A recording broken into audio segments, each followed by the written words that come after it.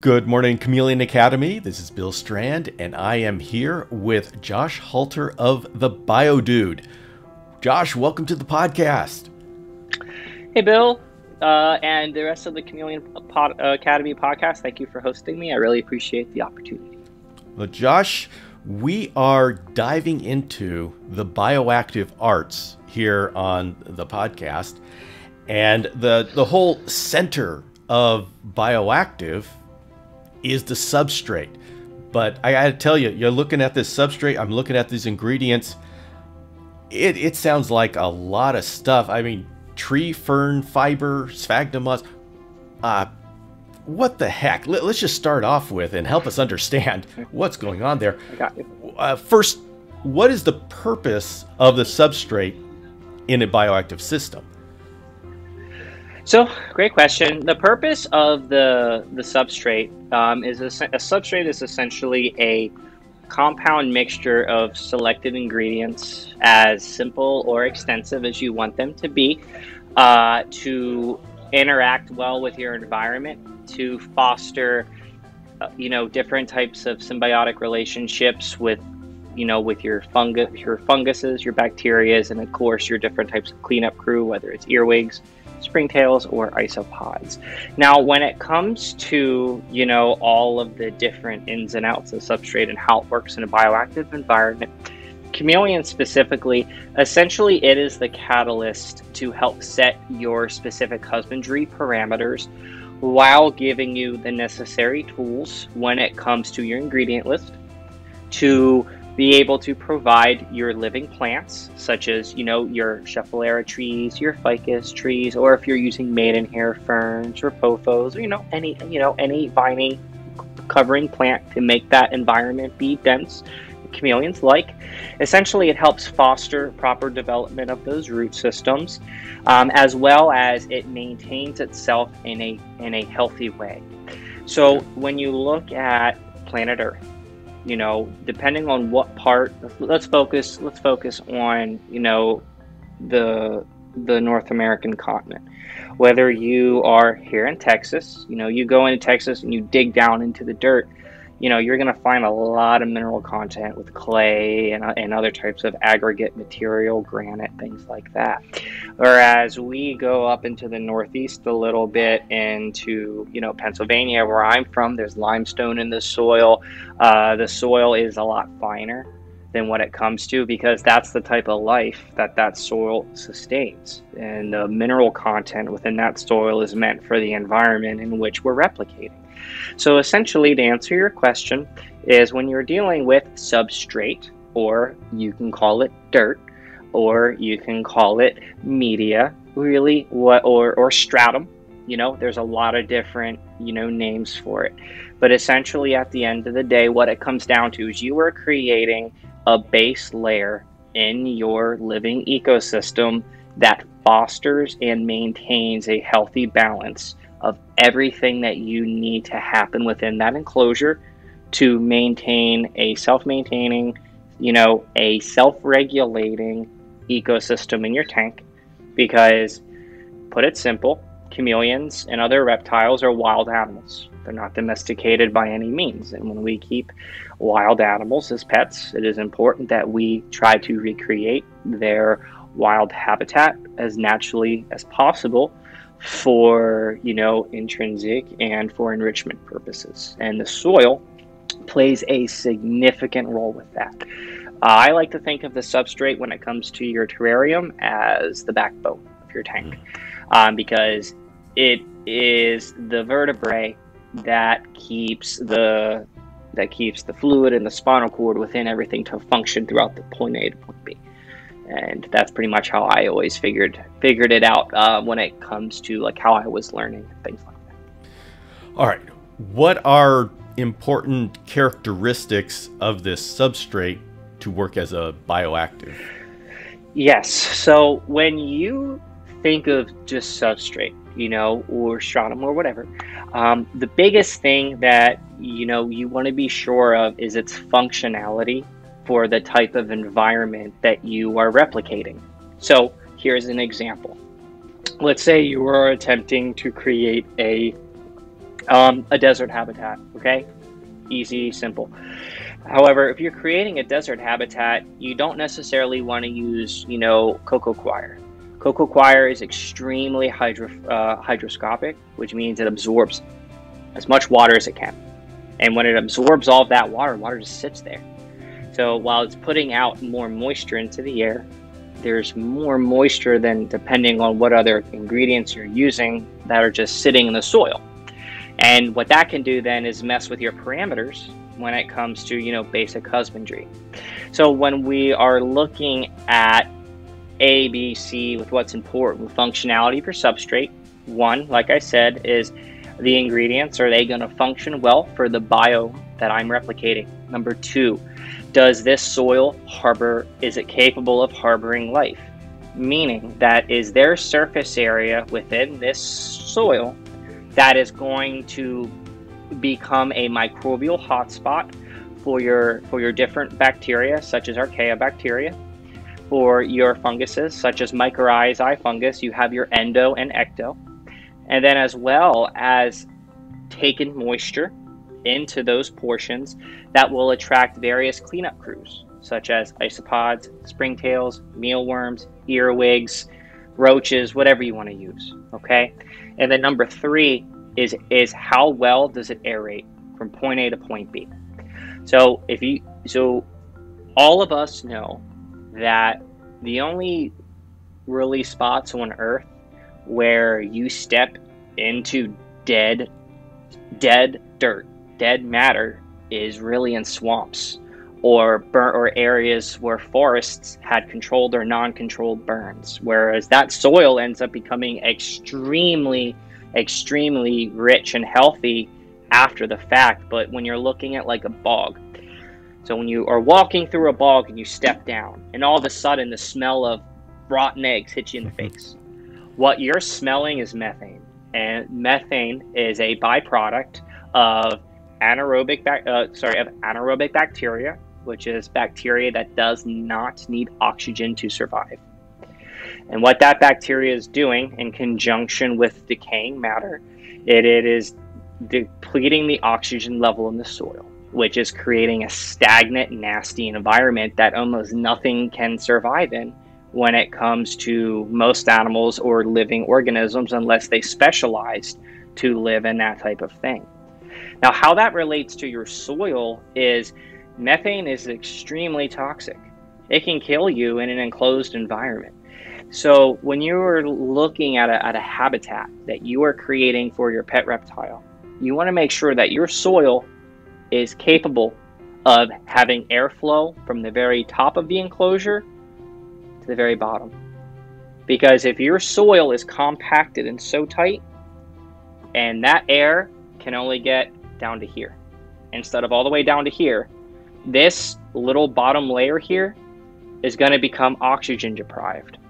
And then when it becomes oxygen deprived, that's when you get bad bacteria, similar to a fish tank. When you don't change the water and you just let your nasty ammonia and things, if the nitrogen cycle isn't completely, cycled through, you get those negative side effects, and it's no different than soil.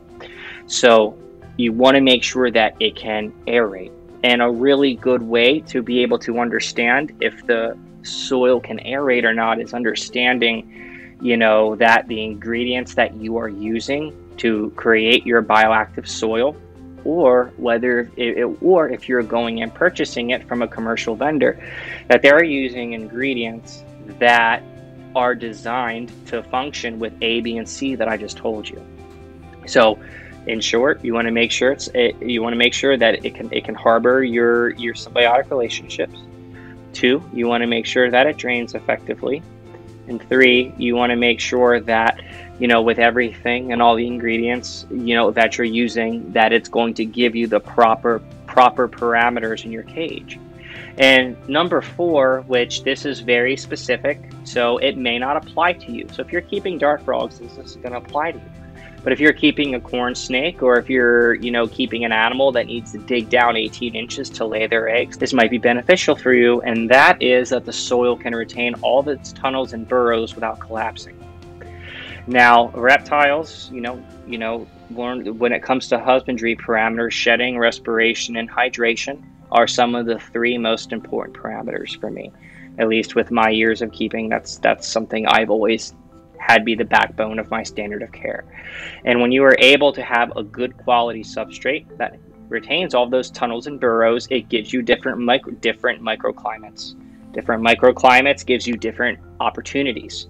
It gives them shelter. It gives them the ability to get a little bit of intrinsic and enrichment out of the, in my opinion, one of the most important sections of your terrarium, which is the substrate.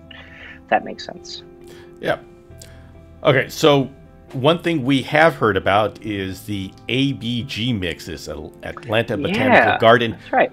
Why has that become the standard for these bioactive mixes? That's a great question, Bill. So it is definitely a standard for your very high humidity biomes. So the Atlanta Botanical Gardens mix, that has been around for, I think, 40, 50, 60 years. It's been around for an extremely long time, and it was a proven method to grow different epiphytes, orchids. And then the dart frog community in the 80s took it and started keeping, some of the first imported dart frogs on it, if I'm not mistaken, and salamanders. And they saw that it works out well because of its draining capabilities. Now, ABG works so well with these high humidity biomes because the ingredients are very clunky. So, again, I with my mixes, I created my own. It's nothing like ABG. I'm going to be honest with you, because I don't like how chunky it is. And to me, like, I've seen animals eat the big chunks, and I don't. It's not for me. But that doesn't mean just because it's not for me, it isn't for other people, because it is a great product to use. But like when you're using ingredients, charcoal, orchid bark, cocoa fiber, spag moss dust, and tree fern fiber, I can tell you wholeheartedly right now, most of the horticultural grade charcoal is becoming so unsustainable that we're now having to get it out of South America and from bamboo charcoal. Tree fern fiber is so hard to get right now because there's only 1 or 2 families in Guatemala that own it all, and they have a complete grip hold on the market. And then the major importer of it, which was Acadian Supply, which is a great company. You can also get your sphagnum moss from them. It came in with like this weird fungus on it that was impacting the growth of springtails and isopods, and the actual enclosure. Don't know how much that affects me, but I never use it, so I don't know. And then, of course, like you said, the sphagnum moss dust, that's a great product. It's very hard to get. And then your cocoa coir. So a lot of you see cocoa coir all the time. Exoterra plantation soil, Zoomed EcoWorth. That is straight coconut fiber that is put into a bin, and then it gets desalinized. So that way all the nasties are taken out of it, because if you don't desalinize it and you use it on amphibians, the soil will suck out all the mineral content of the amphibian and just straight kill it. Like that. So these companies saw that through trial and error. So almost all the commercial cocoa coir that you find is already good to go. And then you have your orchid bark. And what orchid bark is, it usually comes from Douglas fir or other conifer trees that don't have sap. So you don't ever really want to use pine. Pine in itself, the oils that come from pine, because of its acidity and its how aromatic it is, it's actually very detrimental to the respiratory systems, because they're an enclosed environment for snakes, lizards, frogs, and it can actually kill frogs pretty quickly. So you want to make sure that you never ever use pine. But the orchid bark typically comes from your Douglas fir trees or something like that. They put it through a big machine that turns them into these little chunks that are about this big, and those are the wood chunks that you see. So a product that looks like orchid bark but isn't orchid bark. If you look at ZoomMed's Repti bark, that is what orchid bark actually like. It's kind of what it looks like, but that actually isn't what it is. It's a synthetic, from my understanding, it's like a synthetic type of product. But then if you look at Orchidia, which is like the Orchid brand Orchid bark that they use for the commercial mixes. That's the type of Orchid bark that you want to use. And then it comes in different sizes. So same thing with charcoal. So that can also be a challenge, because the bigger the piece, the more space it takes up in your mix. And sometimes the bigger the piece, it can actually do more damage to your aeration than help. So we want to make sure that the pieces that we get, like the size, I usually use size P2. P2. That's for charcoal. When I use Orchid bark, I don't use a lot of it. Those are what, the sizes that you want to use. In general, rule of thumb, guys, when you are shopping or looking for ingredients. So when you pick up a bag of substrate that's for sale at the store, okay? Or if you are looking online and you want to know, what should I be looking for in this substrate? Is it going to function, all the parameters and all the things that I talked about before? If the soil, if it has like just massive lone pieces in it that are bigger than $50, and it's the only aerating agent that you can typically see in there, you might want to stay away. Now, when I say aerating agent, what that means is those products or ingredients are in there for one reason, and that is to help with the one parameter of aerating your soil from the top to the bottom, to help prevent anaerobic bacterial growth. And that's why ABG is so effective. Because if you look at the ingredient list of ABG, the only dirt component, which is actually only 25, depending on what recipe you follow, of the mix of cocoa coir.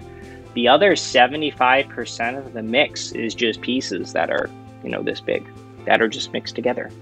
So instead of having a dirt mixture, because it isn't dirt, it is more of a granular, coarse mill mixture that you've created, and that's what ABG is. And that's why it's so successful. Another reason why we like to use those size, so the P2s, okay, like I talked about for the size, is those products break down. Okay, they will eventually compact. Okay, just like any other soil will. And eventually, over time, you will lose your quantity. Okay, so if you put 2 big bags of, let's say, ABG into a 20 high, okay, with your drainage layer, that's gonna, let's say you used 1.5 inches of drainage layer, 1.5 inches of ABG. That's about 2 4-quart bags. That's 8 quarts of ABG. Within a year, that 8 quarts is going to turn into about, I'd say, about 6. Depending on how high of a humidity that you're using, as well as the type of animals and plants that you are using as well. Because, like I said before, the ability of aeration and to reinforce your symbiotic, fungal and bacterial relationships are all integral to how your substrate performs. Another thing that you really want to look at is when the substrate is wet, how dusty is it? Because there are some components of your substrate, depending on what you're using, when you're looking up at the bag and when it's wet and you still sift it around after the soil or components are wet and it's still dusty. A really good example of this is perlite, or if you're not familiar with what perlite is, the grow stone. The grow stone looks like white pumice rock that there were many people using it as a drainage layer for many years, okay? But you could literally get that stuff wet, have all the sediment float to the top, put more water in it and shake it up and it would still dust. So when you use things like that, you really want to make sure that, the SDS sheet tells you a lot, because, with me owning the business, I have to look at that stuff. But just in general, remember, you're putting those ingredients into a closed ecosystem, into a closed tank. So that stuff, it doesn't go anywhere. It just stays in there. And it's no different than when you bring things from outside. I'm not telling you can't bring things from inside or outside. Like, I'm not going to tell you what to do. But what I will say is, if you're going to bring in leaf litter from outside, which is okay, and you don't bake it or you don't boil it. We always recommend to boil the leaf litter, even though we get it from good places, but you still should do it. It will literally take one contaminated leaf with something nasty on it to get into your tank to the point when it could poison or cause an issue with everything else. And that comes down, and you can use that as a metaphor or analogy or whatever, you know, to the efficacy of your substrate with how dusty it is. So a good example is like with my desert substrate for the Terra Sahara. You know, we have to keep it moist in the middle and bottom layers, and the top layer is extremely hygroscopic, which means it's resistant to water, which means when you go to water your plants, like the water bounces off the top of the substrate, which is essentially how it should be for a desert environment while it stays in the middle and bottom. But if you let that substrate completely dry out and not use it the way that that soil was designed to use, it can be extremely dusty. And when you're in an enclosed environment like that, like that's not something you want, because it's like no different than you walking outside and you're in a big open area and the wind is gusting at you and there's a bunch of sand and grit and a whole bunch of other stuff going up your nose into your mouth, and that's uncomfortable. So it's no different than your animal living in the enclosed space that they would be kind of exposed to, if that makes sense. Okay. So with ABG, that was made decades ago. Yes. And so whenever something's made decades ago, people say, hey, I can make this better. And usually people either try to make it better quality, better performing, yes, or they try to make it cheaper. Usually the latter there, but yeah, dude, you're absolutely right. You're absolutely right. So without knowing what's out there, could you, I don't know exactly what's out there. Could you give us a little overview of where the market is right now and what has been done to increase quality, and what should we watch out for with the people that have tried to decrease cost? Yeah, so that's a really good question. So if you are building let's focus on like tropical here, since we're going to be talking about terrestrial chameleons that utilize bioactive habitat. So when we are dealing and when we're looking at these animals, we want to make sure that that these tiny chameleons can actually move the substrate. So remember when I was talking about people using bigger than P2 ingredients that are like this big?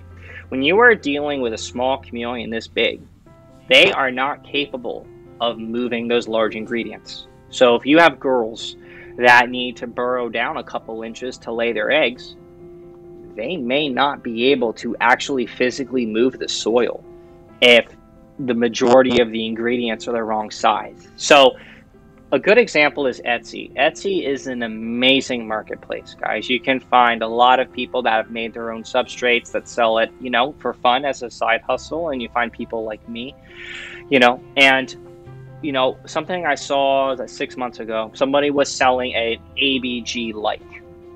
It's either you do ABG or you don't use the name. Okay. Yeah. But what you find a lot is ABG like product. Okay. So if it isn't specifically following the ABG mix, which again, guys, it's tree fern fiber, charcoal, cocoa coir, New Zealand spag dust, and orchid bark.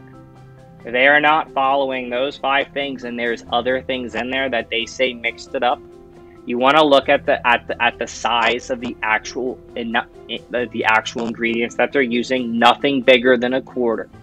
Okay, no pieces bigger than a quarter.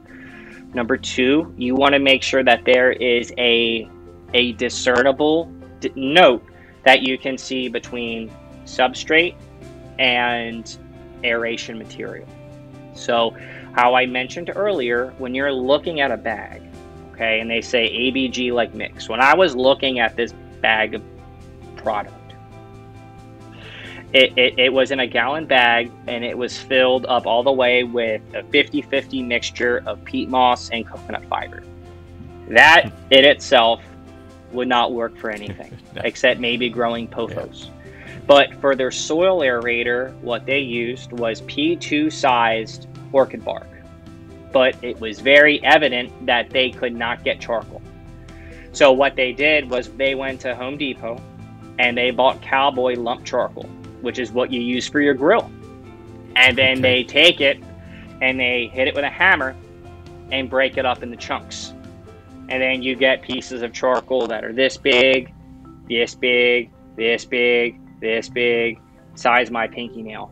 A very inconsistent size throughout the whole thing. When you have inconsistent ingredients or inconsistent ingredient sizes that you can physically see in the product itself, that is typically a red flag. Okay.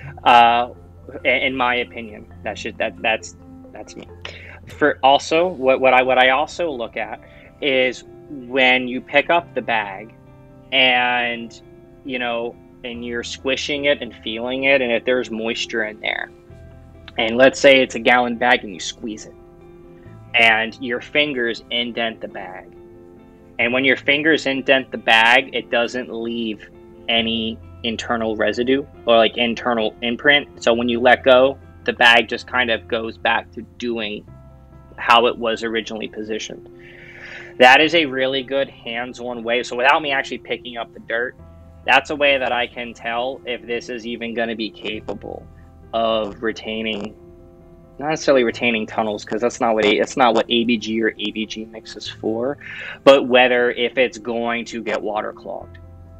So when I say waterlogged is if I take it and I squeeze it and it doesn't, and it conforms a little bit, that tells me that the soil itself is easily manipulated, and when they go to burrow, that it's gonna stay that. But what that also tells me, that it's gonna drain effectively well. Whereas if I go and I squeeze it and it just doesn't do anything, and I'm like squeezing it and messing with it, and if the bag pops up like this to create a bubble and you're seeing a bunch of dust spick up within the bag itself, and it's just mainly dust and you're not seeing ingredients, that's typically another big red flag. Okay. The other red flag to me is when the ingredients are 60% cocoa coir or more. So like I said earlier, coconut coir or coconut fiber, okay, which is, again, you can find that really easily, guys. It's $2 for a brick this big. You put into a bucket of hot water, it expands to 4 times its size, and you get a whole bunch of cocoa coir. You pick it up, squeeze it so it's not dripping, put it in your tank. But it's super, super, super absorptive. So when that takes up more than 60% of your substrate or your substrate ingredients, literally the other 40% can be aerators. And I'm telling you, it still isn't enough in an enclosed environment when your humidity ratio is consistently above 70. It will set you up to fail.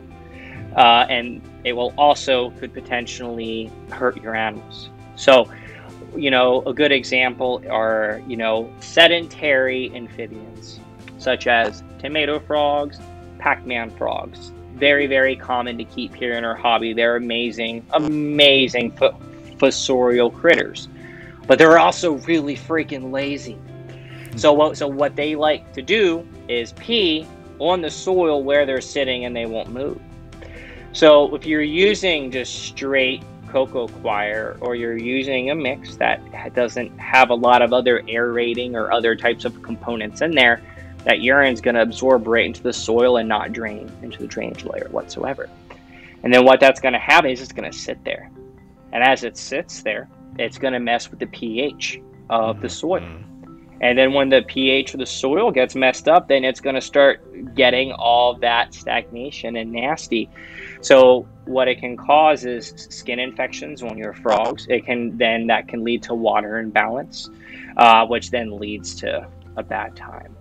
So, and we've unfortunately seen that a lot. Okay. In my career, I have fixed, of all the setups that we've helped our clients repair, from people that try to offer it as a side hustle, and unfortunately some of these species are so specific with what their needs are, with how you need to tailor your ingredients, that wasn't really taken into consideration. And we have these people bring these adult Pac-Man frogs in that have been living on a cocoa fiber mix for 6 months, and they're not understanding why their Pac-Man frog is no longer shedding, why it can't really stand up when it's all crooked and kind of neurologic, and then we have to explain to them that it was the dirt. So not to go off too much on a tangent, so you want to look at the consistency of the substrate. Okay, you need to be able to see variable differences within the dirt itself, meaning you shouldn't look at it and just see one ingredient. Okay, like and if you're that unsure, because for me, we already mix everything. You know, most people that sell everything, like they use machines or they outsource it to Thailand or Indonesia. You know, for me, we hand mix it, we hand inspect it, and we hand bag it. So, you know, those are all things that if you're going to buy a finished product that you really want to look for. But if you're looking to get, you know, your common ingredients to make, you know, a good bioactive substrate, you know, my recommendation is a 40 to 60% dirt mixture. That's a mixture of either peat or peat moss, cocoa coir, rice hulls. There's a whole bunch of different things, or you can even use topsoil as long as it doesn't have chicken or bat crap in it. Most topsoil has that in it, so if you're okay with animal byproducts, then you can try. But again, in an enclosed environment, that can be a bad time. And if you don't know what you're doing or what you're looking for, animal byproducts are important to jumpstart your processes. So like we don't use bat or chicken poop. We actually use insect byproducts. We use the frass off of phoenix worms and mealworms as our fertilizer agent. And then we put that into a powder, and then that's one of the ingredients that we use for, you know, for some of my flagship products to help jumpstart those processes. Because what a lot of you will find is when you put your mixture together, or when you purchase a mixture that's already done, a lot of the times those ingredients are inert, guys. So let me put it into perspective. My TerraFlora substrate, which is nothing like ABG, it functions the way ABG does, but it's a completely different product. You know, I use peat moss, vermiculite, clay, cocoa husk, and clay aggregate, and cocoa and cork bark granules. The cork bark granules I import from South America, and they have to be cooked and treated before they can even get off the truck. So that's already has lost all of its value. The sphagnum peat moss comes from Canada, and able to get it from Canada over to United States, it has to be pasteurized and treated. It's lost everything in it. Your clay aggregate. You know, when that gets wet, that's going to activate and put that healthy stuff back into your soil. So that's one thing that you put into your soil that is going to help jumpstart those plants. So of 3 ingredients so far, that's only one thing that has a beneficial jumpstart. Make sense? And then you have your charcoal. Charcoal is great because it helps aerate. It helps take out nasties for a limited time in your tank as if it was a fish tank, and provides a microbial hotspot for your different types of cleanup crews, such as springtails. And then our horticultural vermiculite, which is another aerator, that's going to help with the top and the bottom, okay, like I talked about before, but it's also going to be a little bit more absorptive. So as it absorbs everything, that's going to help, like similar to the ABG, it's going to help make sure that water goes from point A to point B at the bottom, while ensuring that we're keeping those humidity values in the way that we want them to be, if that makes sense. Okay. Well, you've come up with your own mix, a number of your own mixes, but say for the tropical forest floor like we would be interested in. Absolutely. What have you changed in it, and why? So, as I mentioned before, I can't talk enough about how good ABG is, and there's a lot of other good brands out there that have their own version of non-ABG for the same type of tropical application. Okay, any herb, you know, I can keep going. But what I changed was I absolutely hated the clunkiness of it, because when I say clunkiness, it didn't look like soil to me. When I looked at my tank, it didn't look like soil. It looked like a bunch of balls of stuff. And when I mixed in my soil and when I mixed in my leaf litter, mixed in a little bit extra spag moss, we're talking ABG. Mm-hmm. It just, to me, it didn't, I got to be honest, it didn't have the aesthetics. And then I watched my dumpy tree frog eat a piece of 2 pieces of orchid bark just for fun. And then I immediately was like, well, I'm done with this. Okay. And then that's when I decided to, you know, instead of using some of the chunkier ingredients, which again, guys, there's nothing wrong with it. It's a great thing to use. You want to know with your purposes what's going to work best for you and your husbandry style. But what I did was I found ingredients that function similarly and that function the way I need them to for the biome I'm trying to replicate, while being more visibly pleasing for me without the risk of my animals eating the ingredients, which is, you know, why with me, you know, if you look at my mixes, it's almost all completely dirt based. Like that's why I tell people I'm a dirt based company, because that's what we do. But if that isn't what you want, that's okay. You know, there's a lot of other additives that you can use. So another great one, guys, is cypress mulch.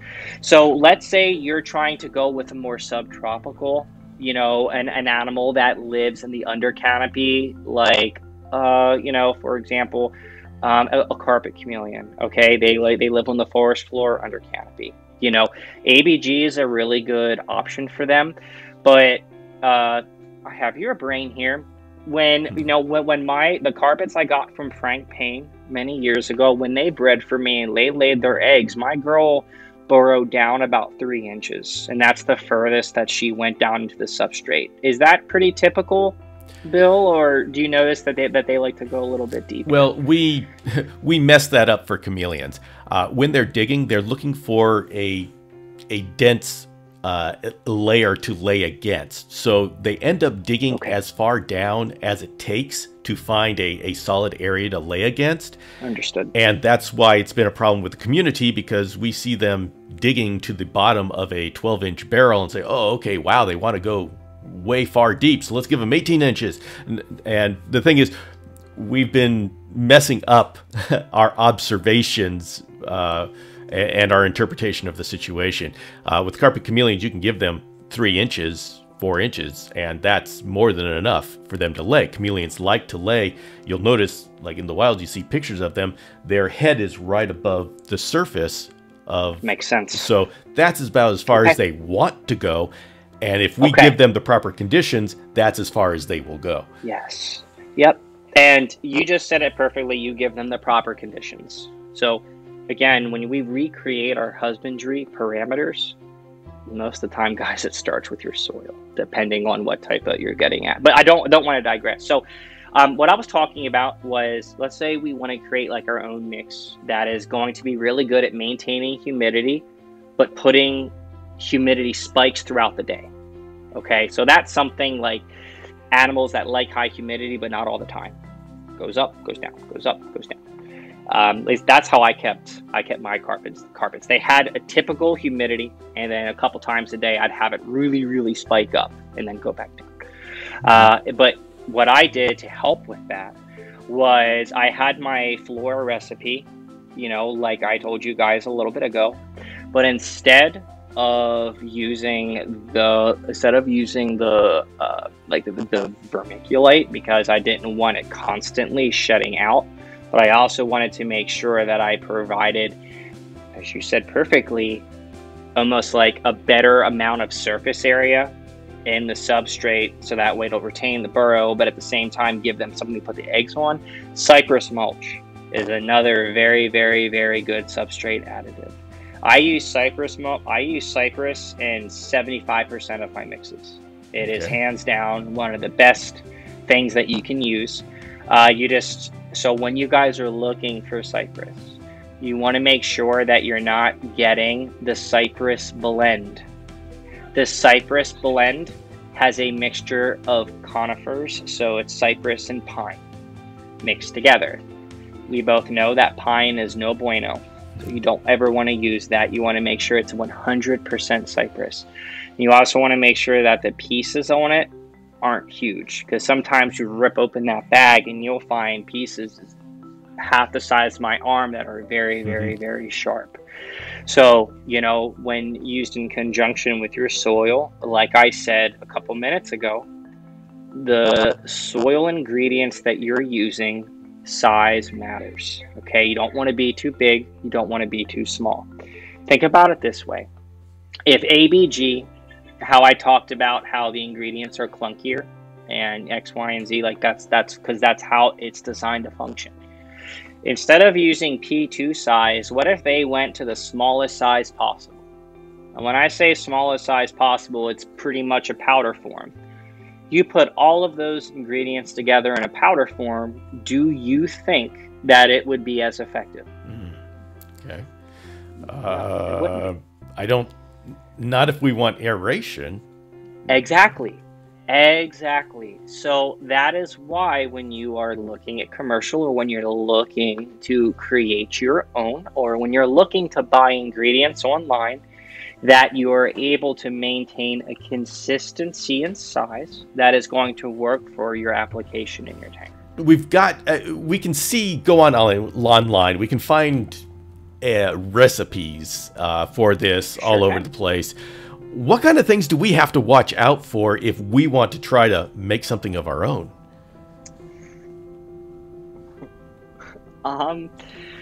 Okay.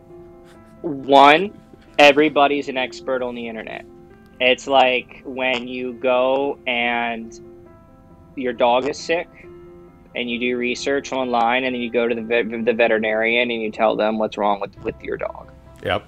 And then the veterinarian's like, just be quiet, because you have no idea what the hell you're talking about. No, I do exaggerate. There is some really good, helpful articles out there. Like, I actually have a DIY article for like tropical and desert substrates that Mariah helped me write on my blog about different ingredients you can use, where you can find them, and the ratios.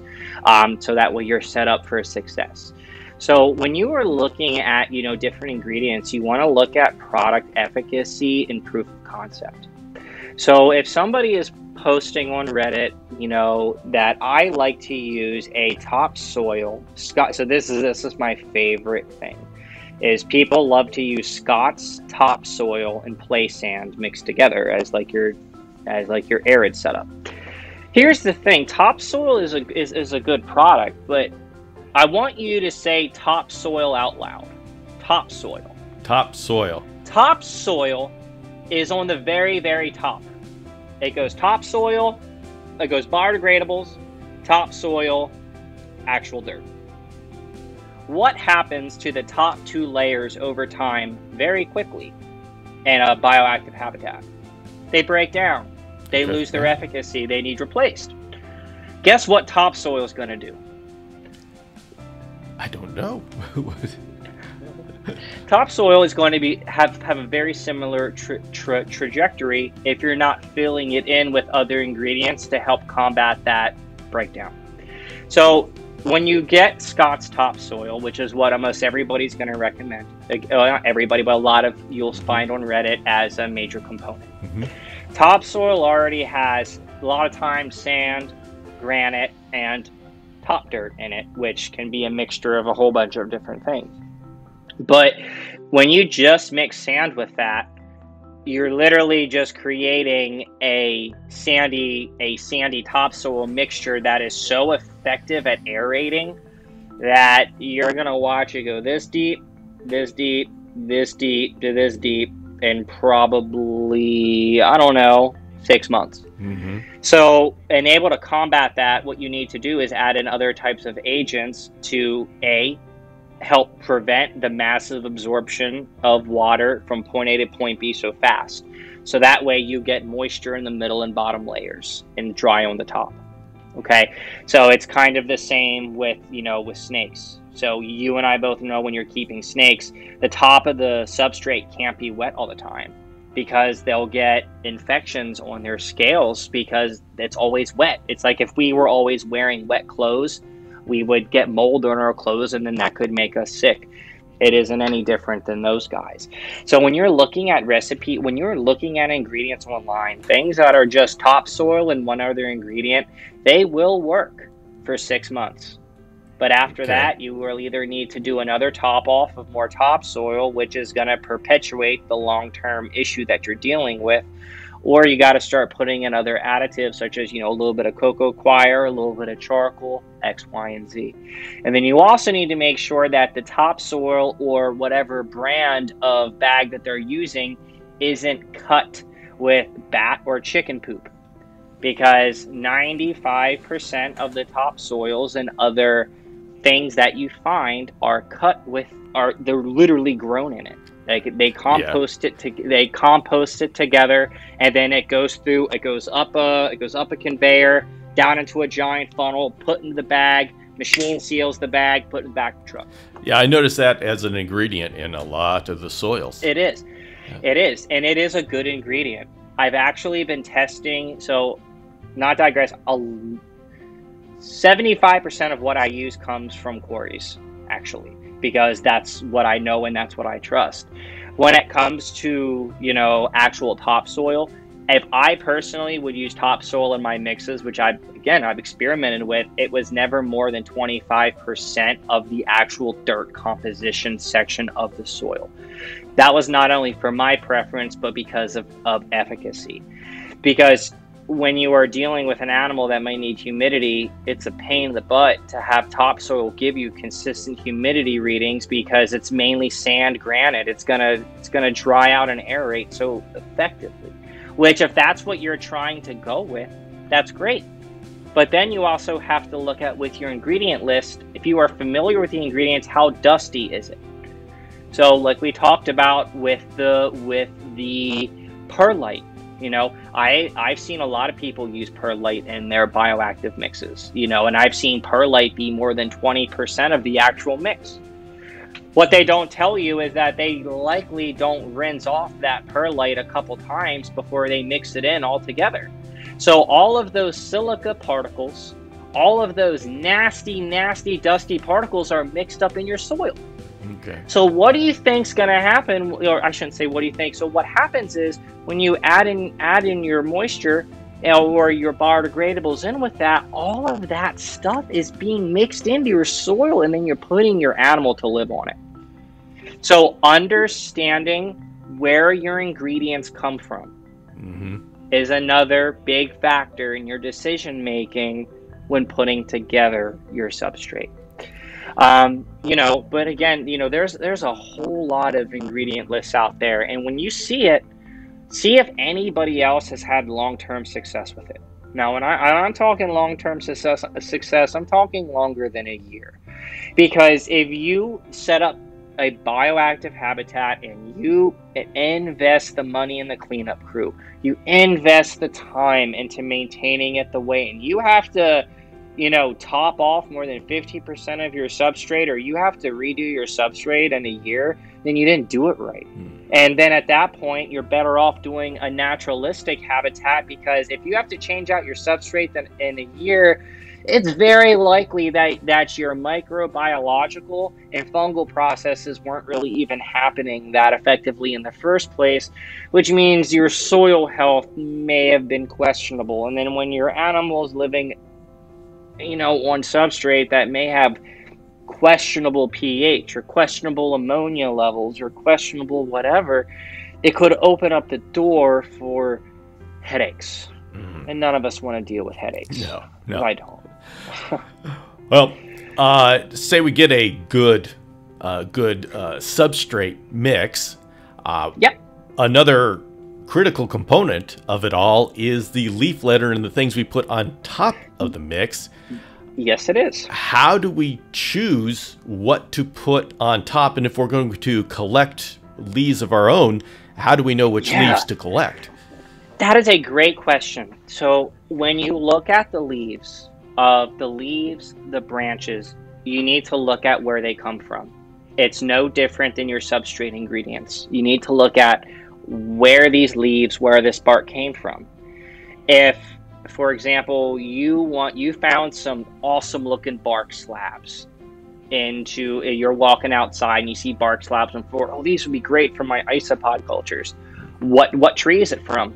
Better not be from a freaking pine tree type of thing. So when you are looking at if you want to go outside, you want to make sure that the leaves that the tree are coming from, that tree is safe for your animals. You don't want to use a tree that has a lot of sap, okay? You don't want to use a tree that, that has a byproduct, that if you ate it can make you sick, okay? So, I like to recommend any oak species. So there is hundreds of oak species in the United States.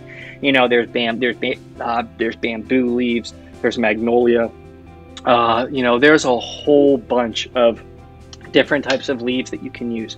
But at the end of the day, you want to make sure it's just not from a source that is toxic to your animals. What you also want to look at is where they come from on the ground. So it's likely not a good idea to go get your leaf litter from your front yard. If you spray your yard with Roundup, guess what? There's going to be Roundup byproduct on those leaves. And it only takes one bad leaf to get that crap in your tank. And when it's in your tank, it's in there for good, and you ain't getting it out. So what you can also use for top layer, we talked about leaf litter. I mix everything together. So when I use leaf litter, I don't just dump it on the top. I take it and I thoroughly mix it. And what I will also use is cork bark chunks. So how I told you how my Terraflora has the virgin cork bark granules in it that are the size of my pinky nail. Mm-hmm. So what I'll take the larger pieces of cork flats that I have. They're about this big. And I'll put about a dozen pieces in the substrate depending on how much I'm using. And I'll mix that thoroughly throughout the substrate. And then you can also use things like palm leaves, like the palm fronds you get on Palm Sunday. Those are very, very good because it's very fibrous. So when you are looking at bark and when you're looking at leaves, if you look at a magnolia, you can feel it's thick. You can feel that it has a very dense, fibrous nature. The more fibrinous the material, the better it is. Bamboo is another extreme, like actual bamboo is an extremely beneficial substrate additive. Because essentially what happens is because it's so fibrinous, it absorbs water. And as it absorbs water, the fibers expand. When those fibers expand, it creates a surface area that is significantly more impactful. Kind of like when you're using a fish tank filter, you need to use bioballs to trap your beneficial bacteria because of all the surface area. It's no different in your soil. What's going to happen is with how like this it's going to be, okay, your mycorrhizae, your archaea bacteria, and your cleanup crew are going to get right on it.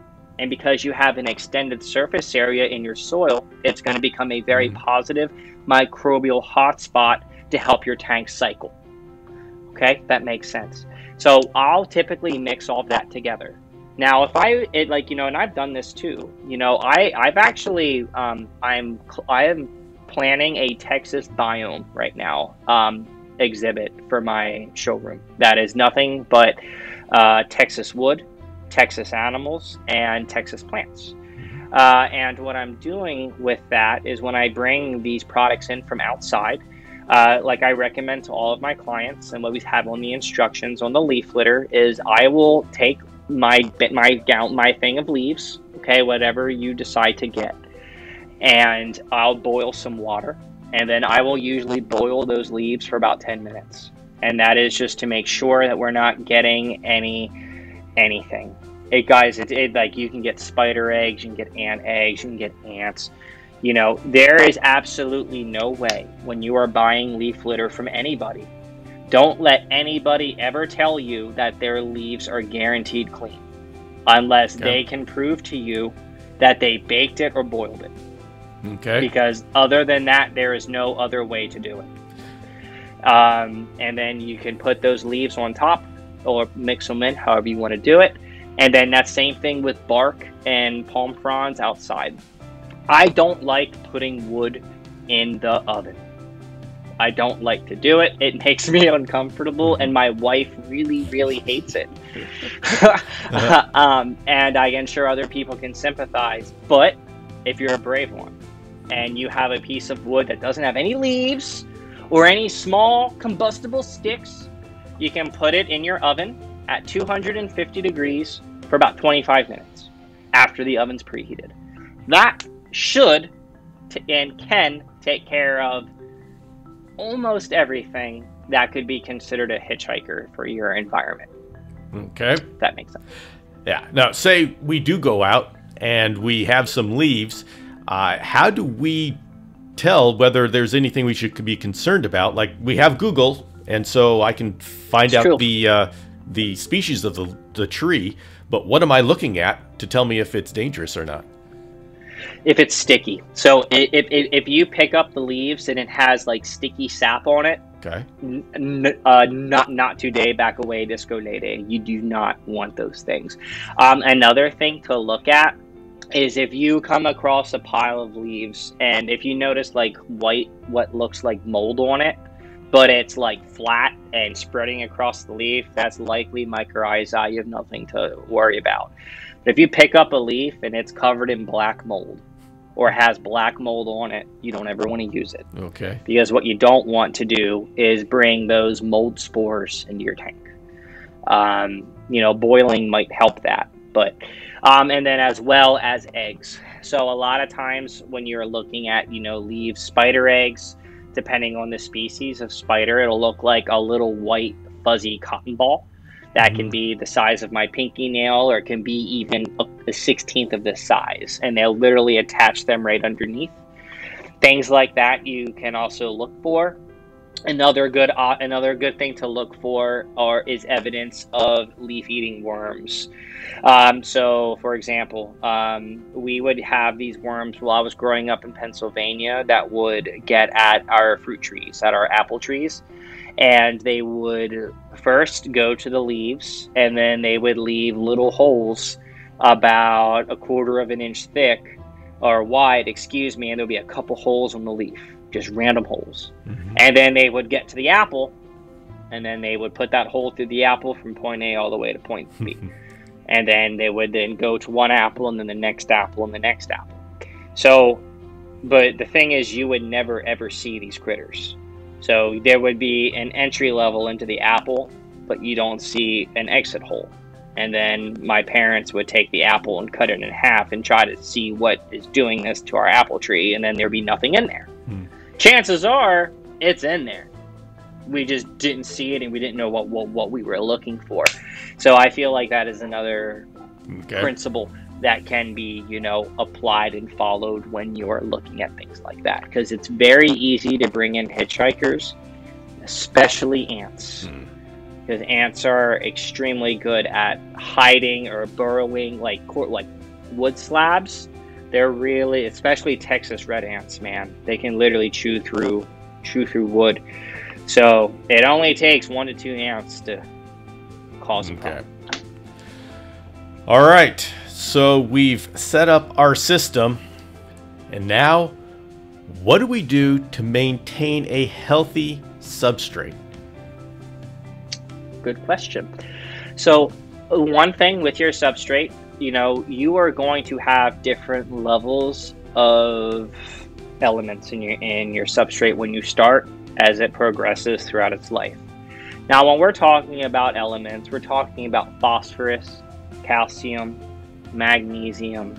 I can keep going. Now, to normal people, those don't matter. Okay, but when we have our substrate and our biodegradables, and if we decided to use an inoculant, such to put in your mycorrhizae, it's established, it's going.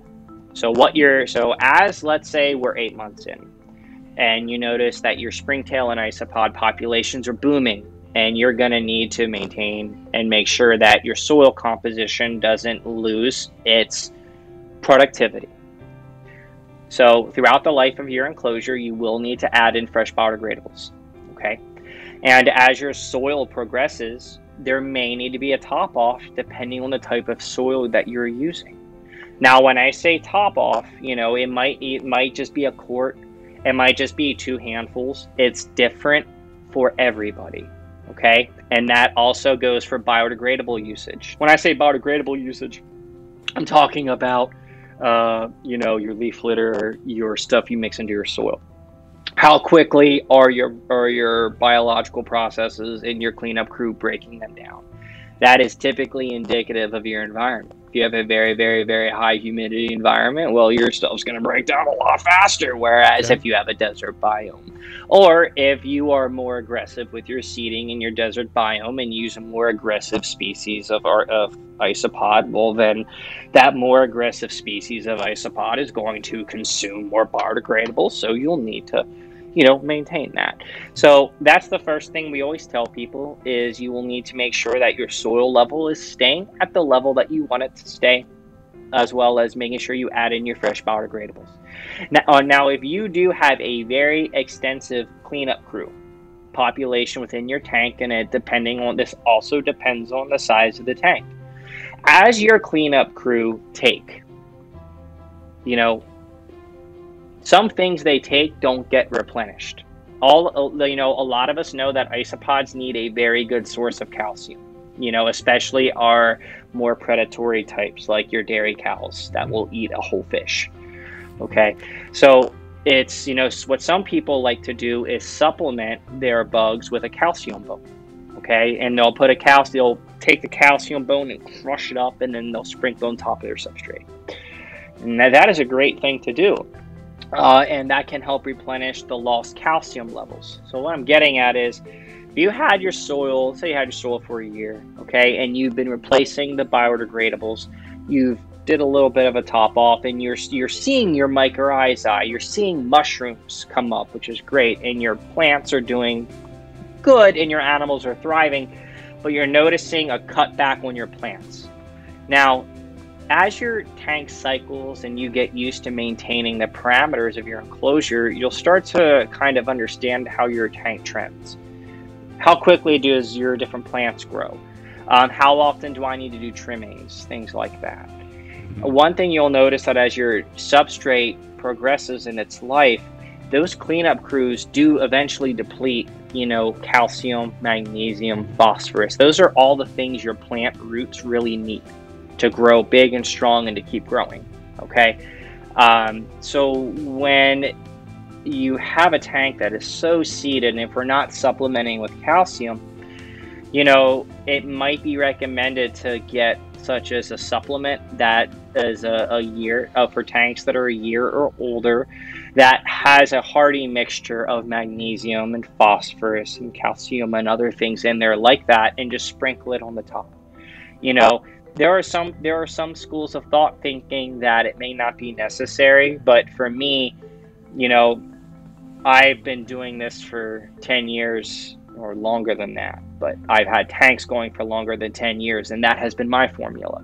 You know, every single year we do a little bit of a top off. I usually add in about, you know, depending on the biome, between 2 and 6 quarts of substrate.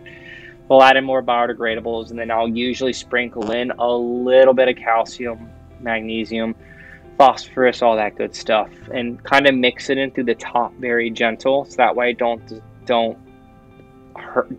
displace too much of my cleanup crew and my processes and X, Y, and Z.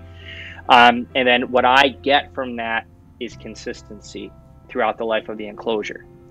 Whereas, you know, when you are creating your own soil, like I told you guys before, the majority of your ingredients are going to be inert, you know, because we are proactively taking steps not to have animal byproduct in the soil.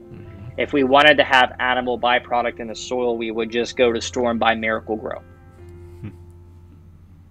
So, you know, and that's why we don't do that or really advocate that. So, as far as like maintaining it, and with me, that's what I do. And then the most important thing is not oversaturating your soil. Dry on the top, moist in the middle and bottom layers, depending on the biome, unless it's an extremely high humidity biome. And then if it's moist on the top, middle, and bottom, make darn sure that it is aerating and draining from point A to point B, and that your drainage layer, that the water that the drainage layer is collecting is never superseding into the layer of substrate that the drainage layer is protecting. Okay. All right. I believe you've given us a whole lot to talk about and think about and look more into. So I think this is a very good place to let us mull on this. Is there awesome anything else that I didn't think to ask that you think we should know about substrate? There's one more thing that I really wanted to hit home. Okay. So how a substrate functions, it is different everywhere. The way that my commercial substrates, one of them functions up in Pennsylvania with the maintenance required is different than here in Texas. So where you live plays a role with how your substrate functions. Why is that? So I like to think of it this way. With me living in Houston, we don't really have, we have a season where it's unbearably hot and humid. Then we have a season where it's just hot and humid. And when we walk outside, it's like there's a humidity index of 90 to 100%, what it feels like, what it is every single day. So even in the winter time, it's humid. And what I found here is that my terrariums down here in Houston, I have a lot easier time maintaining my humidity levels in my soil and within the tank itself because of just how it is here. But when I lived in Pennsylvania, when I was breeding dart frogs, when wintertime came, when November came, I would have to up my mist king 20 seconds more a day. I would have to hand mist about 30 to 45 seconds longer a day. For my quarantine enclosures, when I was using sphagnum moss, my sphagnum moss with my coconut fiber and my orchid bark mixture that I would keep them on for about a week until I'd change it out, unless they were being dewormed, then I used paper towels. But you couldn't use paper towels in the wintertime with amphibians because you wet it and it's dry in 4 hours. So what I'm getting at is the dryness of that area up there affected my soil composition and in-tank functionality. So depending on where you are, if you are building your own substrate, which is great, do your research, look, pay attention to what's outside and around you with what your current maintenance looks like on your tanks when it comes to misting. So that way you get your 3 parameters taken care of. And then from there, you'll be able to have a little bit better of an understanding of what things you might want to add versus what you think you may not need. Because again, I had to use a lot more, humidity additives in Pennsylvania than I have to use down here, just in general. And that's for everything, Bill. I'm talking like for my dart frogs, for my snakes, and even for my desert animals. Up in PA, I'd have to use a whole 6-quart bag of sphagnum moss for 12 quarts of Sahara. Down here, I have to use a third of a 6-quart bag for 12 quarts to give me the same desired functionality in a very dry portion of the year. Okay. If that makes sense. Okay. Yeah, it does. It does. All right. I want to say thank you very much for coming on. We're going to absorb all of this in our quest for developing more and more bioactive skills in the chameleon community. I'm very excited for this. Yeah. Okay, then I'll let you go with your afternoon. Thank you very much, and we'll see you later. No problem, Bill. Thanks again for the opportunity. I hope you guys have a great rest of your day.